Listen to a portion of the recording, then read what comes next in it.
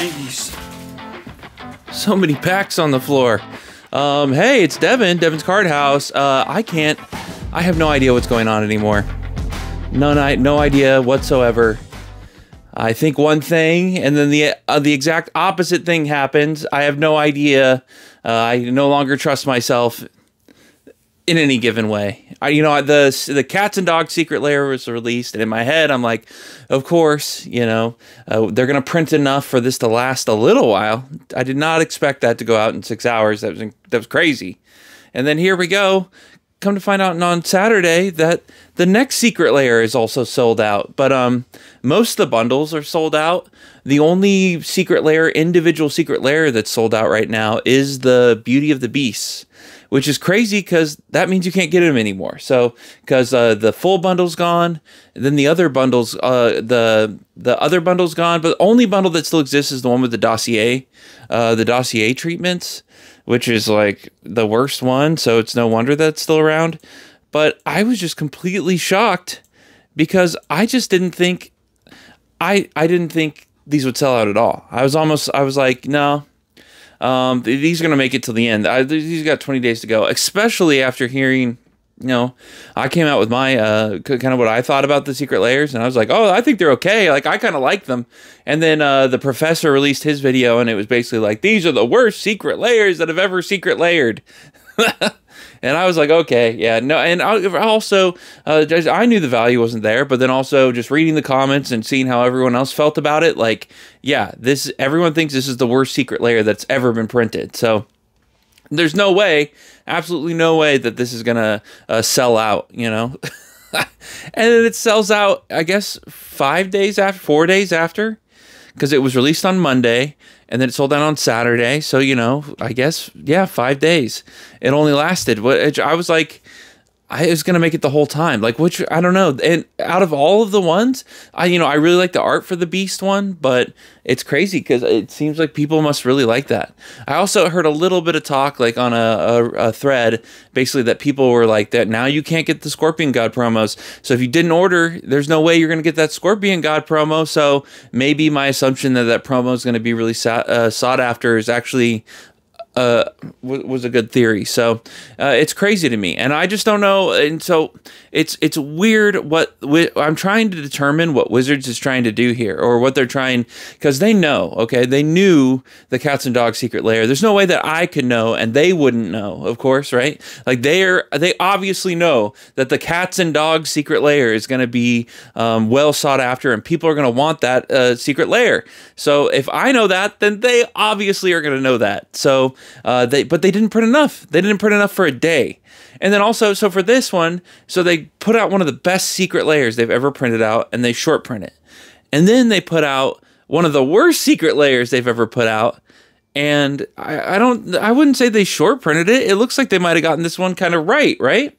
I mean, giving everyone 5 days is good. I kind of feel like they should shoot for have enough supply to last for a couple weeks. That's what I would think. 6 hours is way not enough. 5 days, it's getting a lot better. I think they should get it up to at least a week, like 7 days. I think that gives everyone an opportunity. I think 2 weeks is good because then that's when most people are going to get paid. They have a 2 week limit. So shooting for at least 2 weeks in supply is what Wizards of the Coast should be doing, I would think. But then I don't know what they're trying to do. They're obviously testing the market, and they're trying to see like what works and what doesn't work. And the Cats and Dogs Secret Lair, it worked, but they didn't do it right because they didn't get enough supply. And then this, I don't know. Why put out the best one and then the worst one back to back? It kind of makes me think that how they're trying to like see what they can push out there on FOMO alone, right? Could that be it? Where they're just like, we're going to get everyone in this crazy FOMO phase. And especially after the Cats and Dogs Secret Lair comes out. Because think about it. That is the best Secret Lair. It comes out, a ton of people miss it. Even I missed it, which is crazy. But they only allowed it for 6 hours. They had a bunch of bots. There's people on eBay selling 50 copies of it. you know, and then right after that, then they released the worst one, and that's what the professor said it's the worst one, and I think he means value wise, of course, you know, because a lot of the art in here, I mean, the Beauty of the Beast is obviously well sought after, and it's got to be because the art, because it's definitely not because of the value, because the cards in there cost $9 I think at the most, I think it's $9. Which is absolutely insane. So they could be testing the limits to see, like, what can we get people to buy and how much of it can we get them to buy. And using this YOLO model or this FOMO model, they can push even shittier secret layers because they're going to be lower, because they're going to be more sought after, because there's less supply. And then they're also going to get everything sold out, so they don't have to worry about that. It's kind of crazy. I think that's what they're doing. Is that what they're doing? They're experimenting on us. They're experimenting on us live.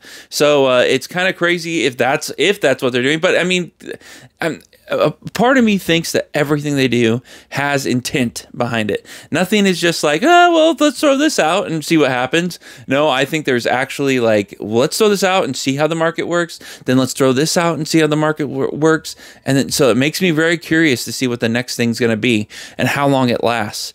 If this was so shitty, so shitty that you saw my reviews and how I thought about it. I don't think it was. I liked a lot of the art in these, and some of them had good value.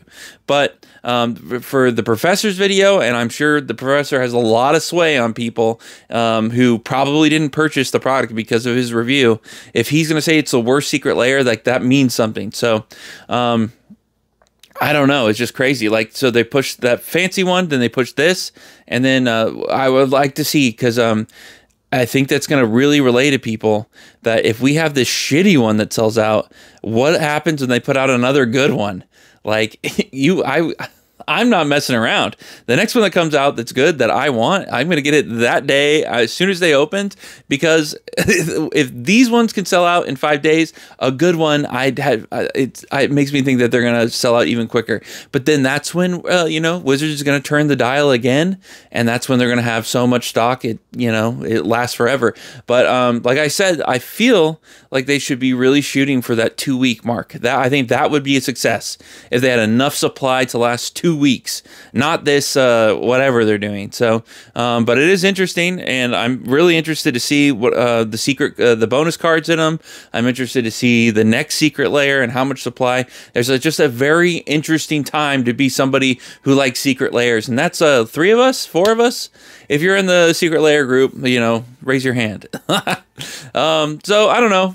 Very interesting that those sold out so quick. So that's it for me. Let me know what you think in the comments. Like, I would love to hear what your thoughts. If you're thinking like me that there's some sort of conspiracy afoot, that there's some sort of experimentation going on from Wizards of the Coast. So let me know about that, okay?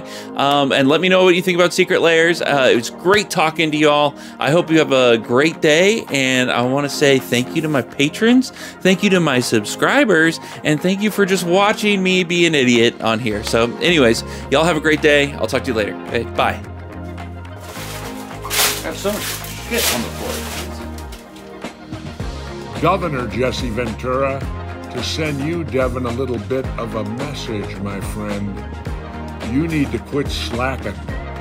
You, I heard lately, have been skipping your workouts. What's going on, my man? You want to turn into a little fat porker?